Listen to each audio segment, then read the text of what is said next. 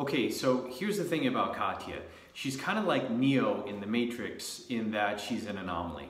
And what I mean by that is she's one of these people who shouldn't exist. Like, she's really good at systems and super freaking smart, but at the same time, she totally is connected to her emotions and who she is spiritually. So it's like, she doesn't make sense, but in the best possible way. Like, usually really smart scientific systems people are not really connected to what's going on here and are very cerebral. She's like equal parts both of these things. That's why it's like kind of a little scary in the best possible way.